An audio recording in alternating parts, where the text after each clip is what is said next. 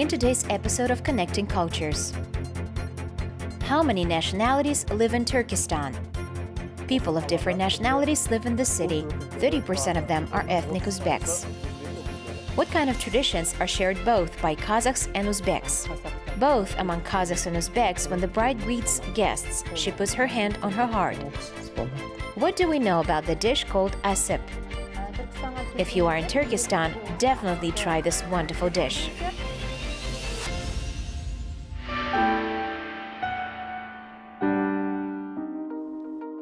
The history of the city dates back to the 500th year of our era. At that time, a settlement was formed on the territory of the modern Turkestan region. The Great Silk Road that connected Europe and Asia passed through it. In June 2018, by the decision of the first president of the Republic of Kazakhstan, Nursultan Nazarbayev, Turkestan acquired the status of a regional center. And in 2021, the city was proclaimed the spiritual capital of the Turkic world. My name is Faizulla Muradov. I'm a representative of Uzbek diaspora. This is the media center where I work. As you can see, this is a new building. It was commissioned not so long ago. Allow me to show you around. The international television channel Turkestan was created on the instructions of the leader of the nation, Nursultan Nazarbayev. It broadcasts in 3 languages, covering the territories of the Turkic-speaking countries. Highly qualified media professionals work here. To work here, Faizulla quit his job in Moscow and moved to his hometown.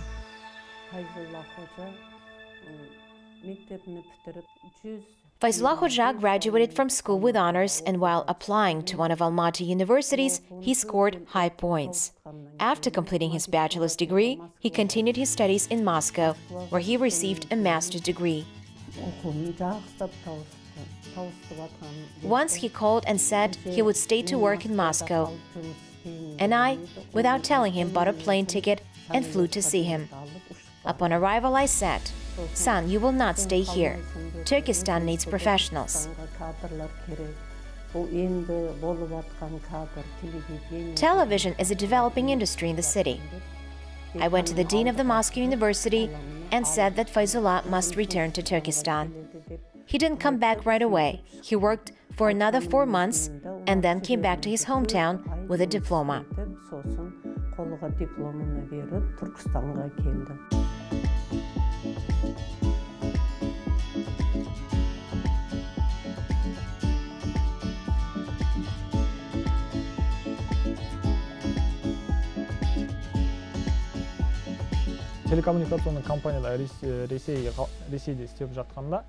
When I worked for a Russian telecommunications company, of course I wanted to return to my homeland, to Turkestan.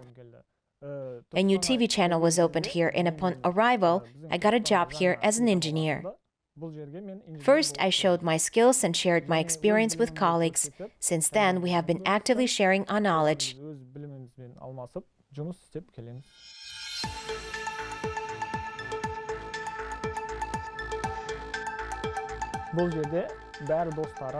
In the team, I am the only Uzbek, but we do not divide our team by nationality.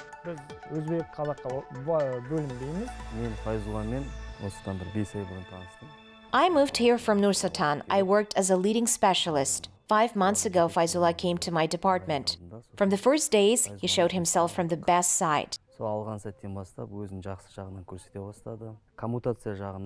Faizulla was initially on probationary period and received several assignments, which he implemented with great enthusiasm. After successful implementation of all tasks, he fully joined our staff. Faizulla's peculiarity is that when emergency situations arise, he quickly makes the right decisions. We say among ourselves, if Faizulla is at work, then no doubt everything is in order.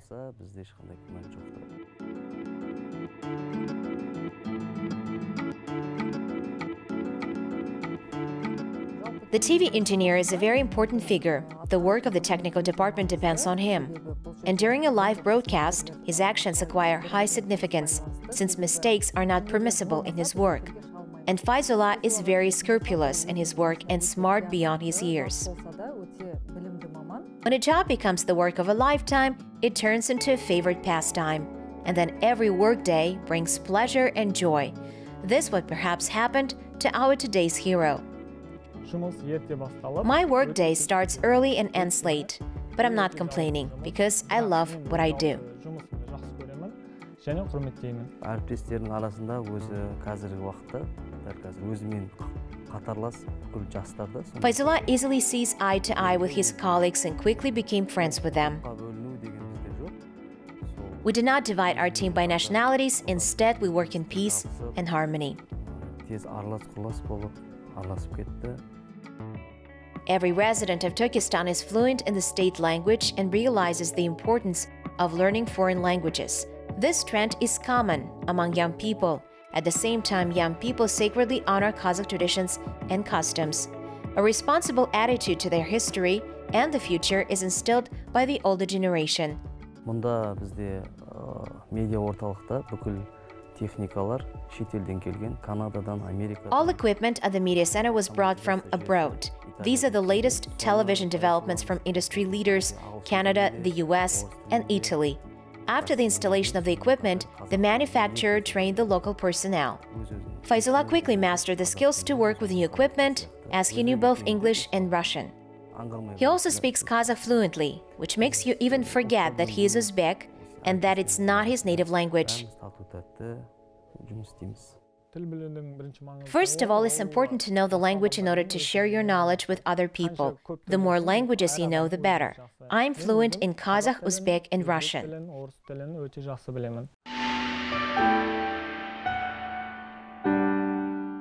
Well, I'm back from work. This is my home. There are 7 people in my family.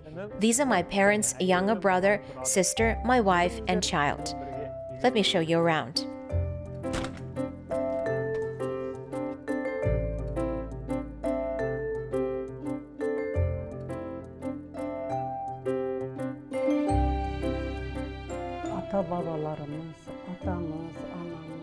Our ancestors come from the village of Mamyrkokenov. My grandfather grew up in Turkestan and I live here from an early age. We were born and raised in Kazakhstan. We are Uzbeks by nationality. We observe all national customs of Uzbekistan as well as honor Kazakh traditions.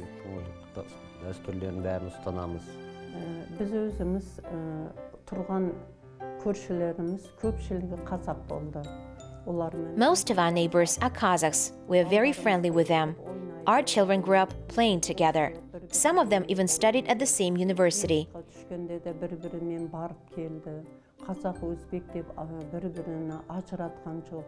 And on such holidays as Nowruz and Eid Mubarak, we visit each other, and of course, we don't miss each other's weddings and family events.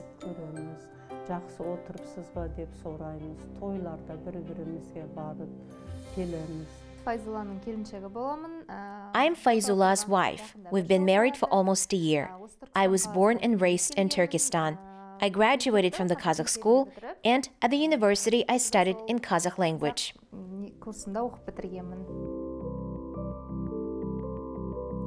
The traditions and customs of the peoples of Central Asia are quite similar.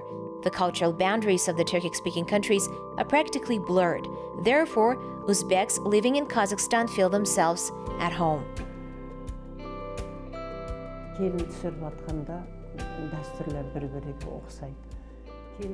The traditions associated with the wedding ceremony and the arrival of the bride to the groom's house are very similar. When a new wife visits her husband's house for the first time, we Uzbeks greet her singing the Kazakh song called Jar Jar and put a scarf on her head. Then the bride greets the groom's relatives with a special gesture. She puts her hands to her heart. These customs are very similar among our peoples. Among the peoples of Central Asia, even if the daughter-in-law has been living in the groom's house for some time, she greets the older family members with a special gesture every day. This is a manifestation of respect for the husband's family.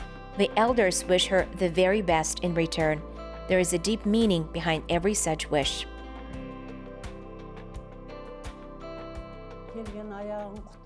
Live long, be happy with Faizulla and have many children. May your arrival in our family be blessed. Be kind to both parents and be healthy.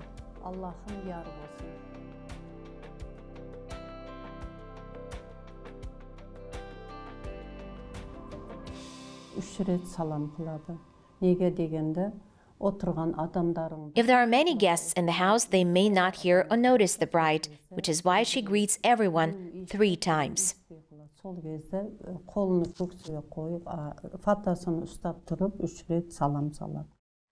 It's not difficult to be a bride in an Uzbek family. The traditions of our peoples are quite similar.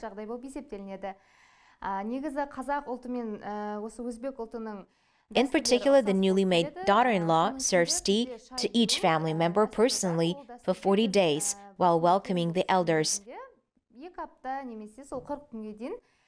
Шай береміз, яғни шайды құйып, оны біз мысалы үлкен әжелерге, аталарға алдына барып, ұзатып, сәлем беріп. At the same time, there is a certain procedure for serving tea. Only a small amount of the drink should be poured into the cup. Otherwise, it will be a sign of disrespect. Шайды аз ғана құямыз. Егер ол көп құятын болса, ол тәртіпсіздікке жатады негізі. Сол себепті шайды аз құйып, жаңағы үлкендерге ұзатамыз. Despite the similarity of the cultures of the peoples of Central Asia, each has its own national cuisine. Uzbekistan is considered the birthplace of pilaf. There are 12 varieties of this dish. Pilaf is a favorite dish in many countries of Central Asia, and some even consider it to be a common dish for all countries. Өзбек дегенде адамдардың ойына келетіні ең алғашқы ұлттық тағам палау. When you think of Uzbeks, the first thing that comes to mind is pilaf. In cooking, we use lamb, beef, or horse meat.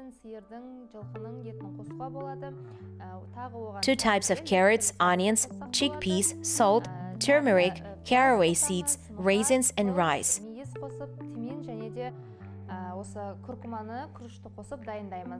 And now I will talk about the cooking process. First, you need to finely chop the onion.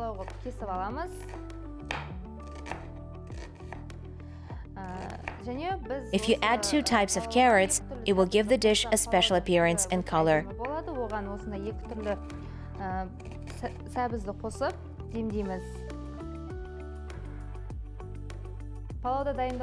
After chopping all the vegetables, you need to heat the oil.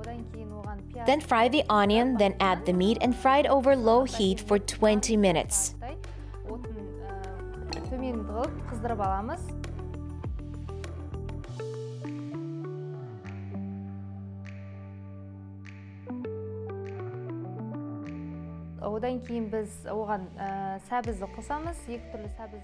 After that, we add the carrots and fry them for 10-15 minutes. Then we add salt, raisins, caraway seeds, turmeric, fill it all with water and boil well.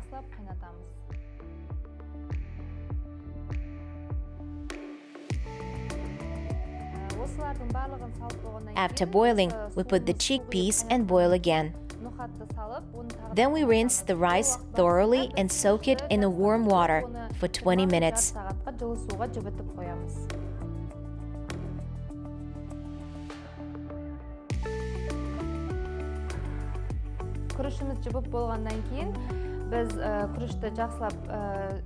The only thing left is to add rice and pour water over it. If desired, you can add garlic or chicken or quail eggs. We keep everything on low heat for about 20-30 minutes.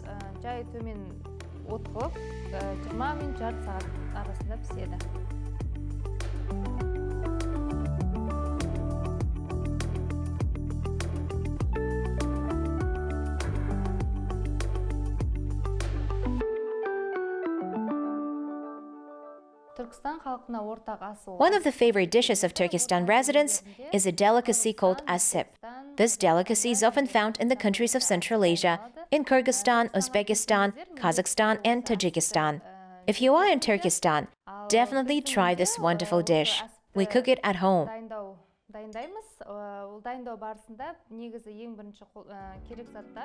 To cook this dish, we need the following ingredients: lamb casings as a base, rice, kidneys, and pieces of tripe. This is how we cook asip.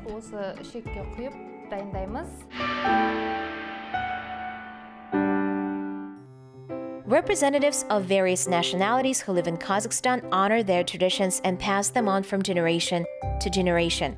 National costumes are also part of the cultural values. They occupy a special place for each nation in Central Asia. I'm wearing an Uzbek national dress. Every girl should have such clothes before marriage. This model was produced in Uzbekistan. The dress is called brocade. It's made from adras. Such dresses are sewn only in Uzbekistan by Uzbek masters. Each pattern symbolizes a particular plant, and each of them has its own meaning. The ornaments are embroidered with gold thread.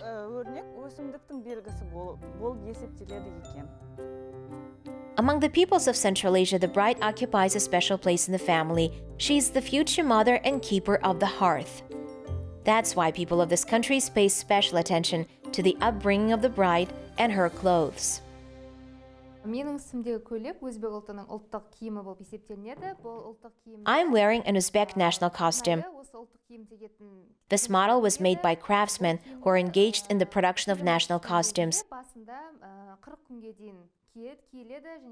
The bride wears such a dress for the first 40 days after marriage, as well as during the Eid al-Adha, or when receiving guests.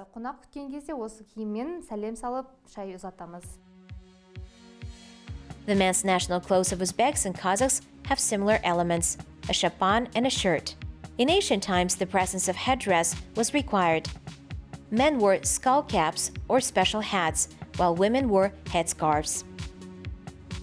The skull cap is a common headdress. It comes in different shapes, angular, square, and round. Male skull caps are sewn without using beads or coins. Hand embroidery with pattern stitching has long been its main decor. Uzbeks have 4 peppers on skull caps. It's a symbol of purity. And 16 domes are located nearby, symbolizing family well-being, friendship, peace, and harmony among relatives. Both Uzbeks and Kazakhs love to dance. Both nationalities have many varieties of national dances. For example, each region in Uzbekistan has its own unique type of folk dance. They are Khorezm, Bukhara, and Fergana. Every dance has a deep meaning.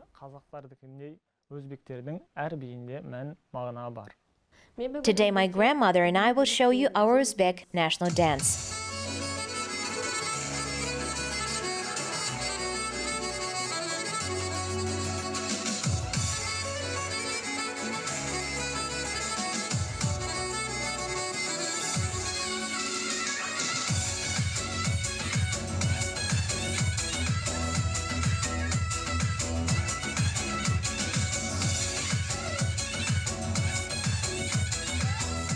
Kazakhstan is the heart of Central Asia, and Turkestan is the common capital of the Turkic people.